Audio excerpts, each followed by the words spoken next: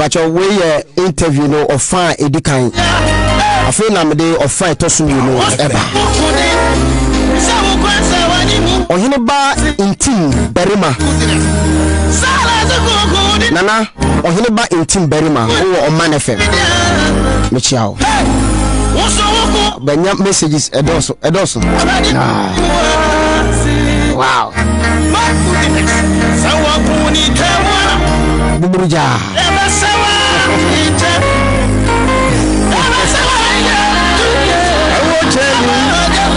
Jerusalem. The Bible says, and Jesus entered Jerusalem. And Jesus entered Jerusalem. Prophet Emmanuel Badu Kobi. Papa, my interview part 1, maybe part 2 so.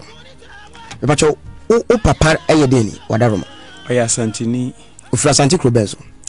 Ufre Krobi friend Cornell. But omo no mbe chichi Krobio Kumasi e fe ni Jinyase. O Kumasi. Okay. But o ma no so free. Me ma me so free adenkreja. Eno so Kumasi. Eno so bekwai. Nti omo ya Asante fo. Wow. Me bibia ya Asante ni. O ma me ya Asante no papa ya Asante. Papa ya Asante ni. Ye fe me Kobi. Nye enkofo eba omo hu mo fo so de kwabena e na ye Kobi. Me dik nye bi kan Kobi ba ye Kobi otumfo maame. Mami Kobi, yes. Afia Kobi. Aye. Odi ano no. Mi na no. Awo ya this year. Say edina chira wi. Kobi, Afia Kobi. Wow. Enti Asante fo no mo ketia mi otumfo maame no mo kan samtia no. Ba mu nim. Anti so akasa tia otumfo maame. O ya Santini ba Afia Kobi. No kasa ya ngombe kasa. Ono kasa ya. Bibisa ono kasa ngombe kasa. Mintumi hu. No, minimwada. Bacha o yodishie. O yiri edeni. Onso Asante ni. O yiri free Krobenzo. Agogo. Ni mama ne papa nyina. E papa nso. Ba ne papa ne mama nyina ya Asante fo. Because ne papa no mfree bono parts. But o yira sem na wo ka obedwam za no. Asama maka no. Me the whole reply aba. Me say I was not talking about Asante, I was talking about their character. My reply that because here they twem no. Enye Asante for masem na wo. Debi. Na wo bibi ati wo mu. Suba wasem na meka. See, this is the explanation. Me dia badada. Me dia Sunday na me gina church kan ye. Akwado do mo person me giatom. Papa, explanation ni dia mpanifo say wudi obi atama wote na mu ka ne ho asempa ya wonte eye bebu e wo ho na explanation ni dia me say enkosa nti enkoye no wadaroma na enye Asantini ba sesebe wo yire bacha yire din disay Gloria. No, ni fie din disay obetimi aka ana Adobia. No se bia adwada kosi fiada afia ya akosua o yira kosua dobia na enye te se oba bia wode agimai poma a wo free Asante mamu se agimai poma asem na woka na mem subie woni mu asem na woka meka character eye adwuma wo mu a esese omo ye ho adwuma because embo ma ware mesaka biom meka character eye omuso adwuma mu adwuma embo ma ware na yentina nkorio ye beko enti yete hei esese ne obi a de to na nipa ani ba ne ho so eno no boni be ne wo no nipa sena no na ese o kasa abra won te wase na when somebody is wise papa jimai so can do na on par or disagree on insult power because we disagree to agree. Yes, only fools insult. So people who are insulting you what can be so one insult on no what can be say only fools me say so can some enyansa 40 na so mo mpe sa asem na mo disagree omo insult obi disagree so ono nya adwen ono nya adwen na mo woni ati there ni odi atama dey so adwen no ne wonye ti so wo so obi afi se ono nya adwen na odi atama bisa ho so yeden na wo yeden ye nto aso Bible say fools die for want of wisdom. Tiso nipa anhwe nyansa na wakasa na odidi atama oyeden. According to Bible, a fool. That's right. According to Bible. Papa, asem wa wokan no. Eye nyame asem anaye wasem. Power the fair. We nyame nipa na agina stage a. O mixe de nyame ka kyerɛw. Ene ebi okra wo kasa wo de no be illustrations. Because uti honam mu into balance no. Your spiritual de nyame ka kyerɛw say we sunsun asem. Ene ye wo ade bi so fa honam ade we fa ka ho. So fu preach otimi ka say aduane otimi ka empaboa because ote honam mu onko heaven. Okay. Enti no sa point me di nyame na ode me kasa enam kodu ba bi na me kasa but my research bi power the fair. Basabre na before my research na honhom na de wo kode me can my research na honhom amfama anko honhom me honhom nkan wa me ntimi ko research because me te ha okay me te earth me ko heaven okay enti nyame asem na woka nyame asem nipa asem nyame na de ma wo seka nyame ka asem kyerɛ sɛ o ka kyerɛ nipa enti o ka kyerɛ wo seka enti ni nyina ka ho bi na ɛsɛ me de asem because asem ni nyina ɛsɛ ni nyina ɛka bom na asem ni di mu but you me say bibi so Kennedy kenkan quotation bi power o sha se no nyame nipa utufo ye nkotu nipa fo de ohun ye to no fo de ohun okay enna me yesofo ɛsɛ me dwene nipa ɔmo kanko ɔmo mpuntuo ɔmo enkoso me no me call no ma nipa abrabo sesa enti no se ubenya kwa so sofo be ka kyerɛ sɛ maame aware a wokoi saa asɛm a wo yɛ ka kyerɛ wi memfa no nkɔ aware ubenya anase wo ti ase nso na sɛ wo exhibit saa character bia menye bi ubenya na yemusa sɛ ehefo na kasa ta ehefo a tribe when on kasa saa kasa ben no saa wokɔ aware a na sɛ ɛka ba asantefo ne bu saa be no enti na me direct nko wo de kwa asantefo no so enti bɔne bɛ na wom sa na yire ma me ka kyerɛ wo yire ɛsɛ unya me yire busa no enkofo sɛ wo yire haw ɛyɛ no korɛ ɛnyɛ no korɛ okay me gina wo yire die so na mabisa me ba kyɛw enkofo sɛ wo be ma nya dwuma ɛyɛ no korɛ wo nso ka betia ka asɛm bi onim ɛyɛ afrɛ o ye wie show na frɛ ma me akosia de busa no ma akosia ai misa ne sɛ deɛn sɛ me ba ma yɛ adwuma na nya adwuma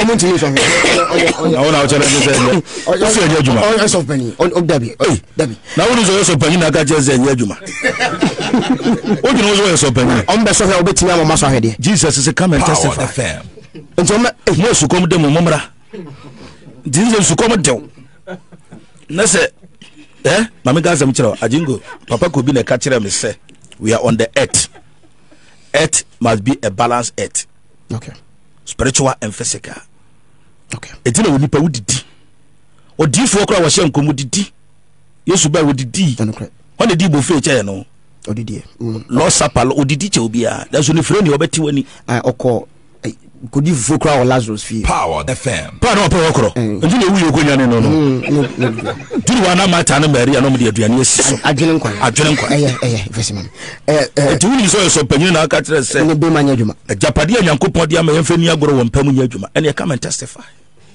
the woman right yes woman mo ka no okay na bo se tumi bi chetumi bi thank you so that dey bi twada dey me da se so for Badu Kobi yes sir me asante for some na me ne wudi hu nkomo enkofo se wo bana me ka wo yaw but let me ma menya de na mimisa wasem wo ba brantie se bi wo film no ma wo sheda bre me letter of invitation na me ba ye ni bi wo ba no ko school wa Shasi University me empremienu en wa kire me ade ekumo ba no empremienu no wa kire me da wo kire me ene de to so mienu no wa me se west men ka wo yaw enkofo se wuku ba no na wo de age tumi de ye nyame adwuma no kre nti me ba no enya nkora me ni tumi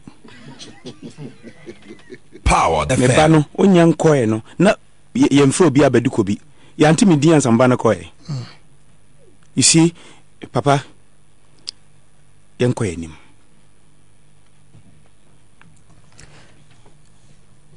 ade wacho min sanka se min kyerɛ ti men of God omo wiase omo manyina bi afifiri mu na che so omo de kwaji to me so for bi o Nigeria friend omo okpai oh na so wakwachiri papa is stood anaba mami no awu ti o de kwaji to me. Okay. Power FM. Papa nyame be punish nkrofo bi o e wo den ho na asama o ka no nyame ne ka cha na say wa na de wa adwene ka entrosa say obi ba branch wo ya Shashi University ewu na wo se wono waku no ayi infantile ma mwetimi di papa phone ato silence and say vibration eya mpanifo bebre nim say no mu control but we are technological man uni phone papa infantile ma jimie na dru ba bia no ma jimie no area opayi made Sunday me asam na meka ma ansan wi okay ansan wi na ayi okasa anyansa 40 no ano no sanitia ansan ma me misa wo se me sambas ba ma misa wo se ento amebo anase se me ya Asante ba Power FM ana me ya Asante be ma na me sum nyame ana me muslimini bibi wo tribe me dom se Asante bibi wo tribe me dom se infante anwura ebia me nodna me mabobo tribes kakra akua pemini lateni chiriponi bibi betimi awo sa tribe nim a eye satanic bibi betimi fight me life ana anoni me one of me areas na enkrofo nyam busa me Power FM we ope one of the men of God menye enyamio one of them nyamedine si wa wie mreya o cheche abusuamu nsama Badu Kobi wow onipa bia wona asase bia fra abusuam okay onipa bia and abusua bia nso free tribe bim inteno mintimi nkwa abusua na meja tribe enyeye because abusua no free tribe mu okay ne say abranti of the tribe of Benjamin Power tribe of Judah sao of tribe of Judah busuaku mutata enti ye ka Yesu ye de ne koto Judah busuaku David ntini what you see okay enti no untimi enka wabra tribe nka ho na tribe bia woni problem na me beba wo habium ti na me you see Ghana ha agemai or your objective enti na me say there be owner say the member na ene say tribe bia woni how tribe bia woni so tribe bia woni honhom tribe bia woni 17 na so tribe na de no enu na busua ne inherit bedane wona dwapade yes na afi de won so free tribe ni mo no free busua ni mo na so inherit family na so inherit tribe no wunnim ana obi ha wonnim obi ha de ekoso no ofo na say normal but eye mo kan say awo I say bloodline yes enti hwe Abraham chantro Isaac chantro Jacob chantro ko si Joseph stop was adiano okay enti wonti ase enti onim omo kasa mania bro mo kasa nyina meni oman kuma bisa say ye tribe asemia papa yi kan ade ani ye problem eti it could be say Asante for tribe mu no wo mu emma ho no enema bisa wo ho Infante for tribe mu no wo ma ho no enema bisa wo ho sabi awra for man so sa wo ma mu enema bisa wo ho nti na eche say tribal line tribal matters ne yaka ni wie no no ho say timi tribe ni problem ni ene penina media menye different in that tribe penina menye different in that tribe etada na nkofo edi watam no na soft Kennedy kan so bi nte wase a sa na so ye baba in shorter best na wotwene aba so okay kan bi wutie bi radio so Facebook Power social media ne ade then of course wutum Acts chapter 20 verse I think is it 23 or 24 or say none of these things move me sure obetimi de yasoma no then abeka betimi asi ne kwan okay Apostle Paul say I forget the past I press on enti de denim na so ena asema mekan unim a hili bebrefio minimum mpanyinfo ne nkrofo afrem sofo Badu Kobi ensema okay se me akwa me yire kra no eso apama cho side no nya biom nkrofo admit ebim ehili bebrefie mpanyinfo ohini bi kra do sofo Badu Kobi brani nya dina na wasem na okan no unnim dia ya mame dina no ya frame na me di ho dance no se me betena dina na se bia na nka ma betra radio so se ohini bi dina se na me ko yo na de okanie enti me ka kire no do ka se yinhia na maka so pa jima yenko bi na asofo nyina ka ne yakọ ase so Badu Kobi asem na kan no nim ase sami fi enti eyade a wona emema bia ware asantefo a wo experience bi na ade ye abusua su a ehe na anya adwuma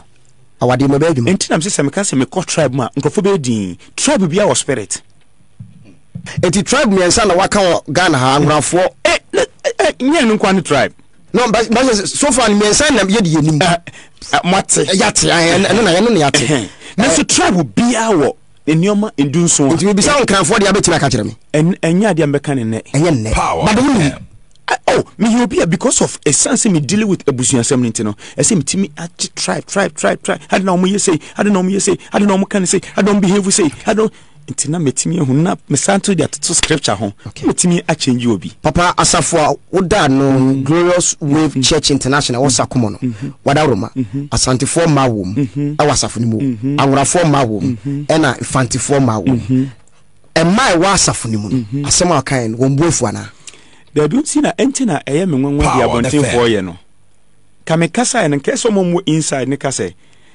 ibuofu nti ya pawo ye masoro ni bi David omon kansa ena yenye Facebook a se go bi ntimi nkan because me ne efiefo na ekasa okay na Facebook na edi asem bekoyi ena odi asem ikoye ena obi so ko fa asem no free o twa keke ena odi to abontin ena presenter so call ni microphone ho wambusa sofo esem na kan ti BCC ni chich na no say Sof Kobi o abodam Sof Kobi onim nyansa Sof Kobi I radio phobia sebe wo so power no what be matiatra say na ofele enhame o unjimi abeka chobi so ajimi papa jima say unjimi abeka chobi so ajimi so hu obi na watene sa hwe obi so no ankasa ha no ntina o ka kire obi sa okay nti ehia se me fi obi a me wo ensemi no me bisa wo power na me and be bro mo ya small boys and girls o mature hey for no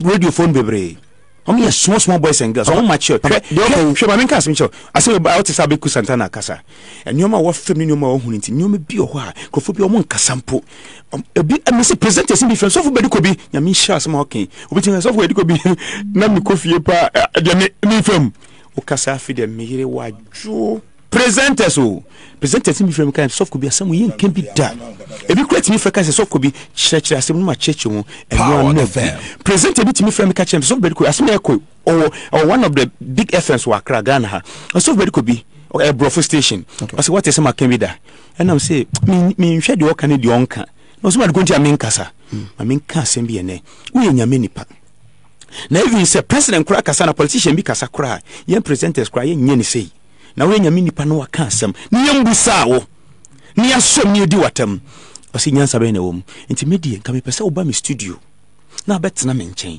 na me busa no esa ni etie ye wiwi na baby o ha me no nya adwena na maka cho sofo ha me no nya adwene baby no ya sofo ha me no ya adwene ni ewie na so maso mu eso pa no enti na me se so hu obi so o ka cho obi so ekwase ono no di kan ekwase because onya kwase an kan cho obi so ekwase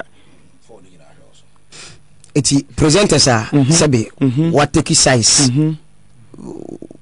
only right so take size on side of what almost side with the man wo kase wo e man no ma yeden e man say wo di wo matam power atam di ben so wo si wo ye musuo Asante for ma wo ware wo ma na say wo di musuo bi na me kwasi adam chechem say esu okay nti makan wie nti Asante for ma na yeso mo kasa no o so te sa na but say aden na Asante for ma ni bi nkasa Matisa say Asante for ma bi e wo Hamburg Europe UK so mu twa ticket abe storm wa sore ho omomra na eno na ebe kire wo nipa ko wusu ajigo we twatum There be your papa.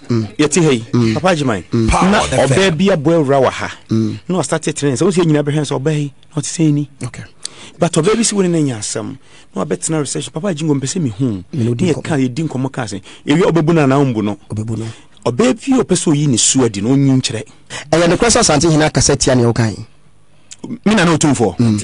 Oye we di ayede. No tumfo. No tumfo. He has time for better things. No tumfo say Badu Kobi akanasem. Me so me ye me nkrofo adwuma. Onya sample da. I'm telling you, no tumfo nyesa da. Nti wona wo ke ka say me say me be kuyan kasa me be kɔ ne hɔ. Me na no. Me be kɔ ne hɔ.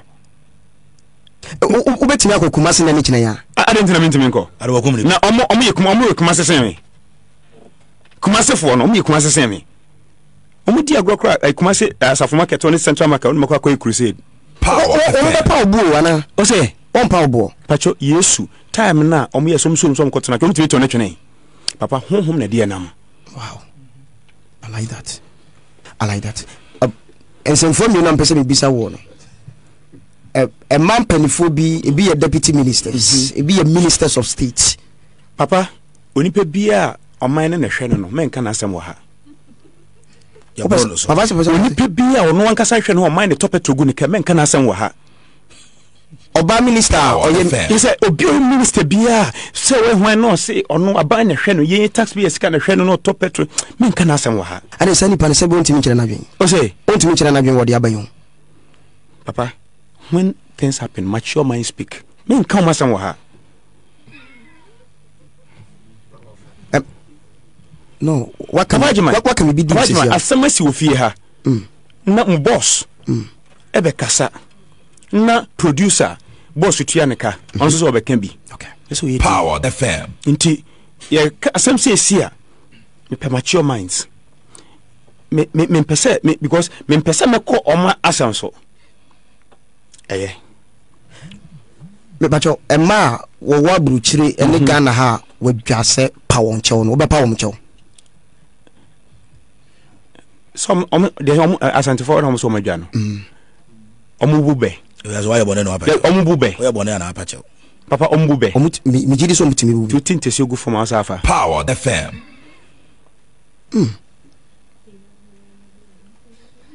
Pacho si den. You think tese go from asafa. Itu pese o chese. Abu bewie. Asem no kure ye to sebe.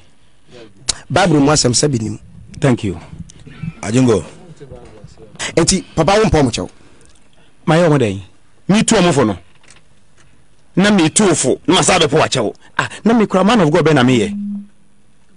Papa just e me kene mani ko wiase now. Me too fo no. Na sabe po wachewo. Then what kind of man of God am I? Abra wo dwuma no Bible sit. Me boa wo no. Me too fo no. Asema me kan wo na so tan sei papa wa ka asema kire mi ho. To say ba ko no say uhwe yen akamfon bebre na obebo bra okruma na selasmit obewu a na okɔhye kurase mebo a me sei me papa ka kire me me so papa ka kire me asantini abrantie me nyine no ka kire me Power the fam. so da chi me nyina me mbo bra se me wie okrom. Okay. Minti me sem papa me dwano because wan kasa me ko wie we kurase na dem ye kurase ni ya wo ye we kurase ni abe wie okrom. Papa ji manya sanka onte ha me saka me ye wo ye kurase ni abe wie okrom enu tina Yesu se mo ni wiase han enti ye firi summa ye ba han mu Ma Yesu kra wo na Nazareth wangu na ade na Badu Kobi mbese Badu Kobi change ni oma. Power the fam. Ade mo ntia se mo te mo ye naive mo nim hwe Badu Kobi chema mo se mo nkyere yen Asante for ma no da oba bia wo kase bia ade be ye na ha ma na wonim se so resist no kra wo ye be for onipa bia resist no kra bia wo ye be for ye fan witchcraft manipulated. Power the fam. And na se obi ho anya witchcraft obi ho no be yi ankasa se ni me be yi na sorry mimpini no kra ye ka kire ni aboa no woni be ne wo ni ametimi de me ba aye ensunsun so se me baba sa so wei se wokɔ na wokɔ kire bi ni e do ba enye ma asem Power FM. So for me na beka say, aso for say na beka say. Cause so for no ka be de beka gu so man so na wagya ono ne dia to nkyɛn. Ɛna wie nam se mia me baba ma wo. Sa so we me mpɛ so baby na sa wo ye na sa wo kɔ ne do ba. Ɛmfa me ho, ɛnya ma asɛm because ɛyɛ esu bi a ɛmoa. Papa asɛm ne nyinaa wie yɛ ɛne sɛ donyame. Power FM. Interview ne nyinaa wie ɛne sɛ Sirinyame ma wona tribe abusuamu no mene abusuamu how be di wonachi in general both men and women.